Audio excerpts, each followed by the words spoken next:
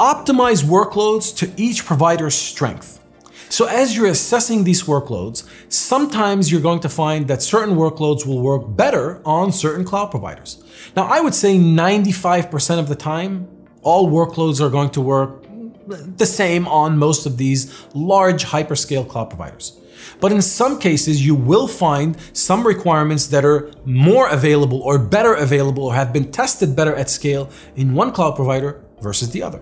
For example, if you're looking for high performance compute, then AWS has been doing spot instances and giving people access to Hadoop clusters, and the high performance compute experience on AWS tends to be a little better than the other cloud providers. That's not to say that Azure and Google don't have the same capabilities, but here you would probably want to look at what AWS is able to offer you.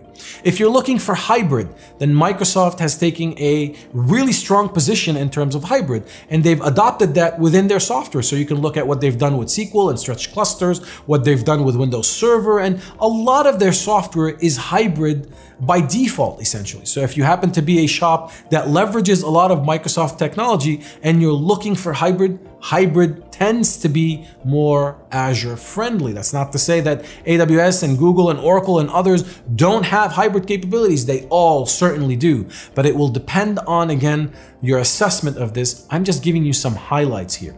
For example, in the past, for a while there, AWS had better NFS service capabilities than Azure, but Azure had better SMB and CIFS capabilities than AWS. So if your workload needed NFS or CIFS/SMB, then you would have chosen one versus the other. So the bottom line here is make sure that you're assessing the specific requirements and capabilities that you need so that you're able to better optimize, better align these workloads to the cloud provider that gives that workload the best chance to operate efficiently.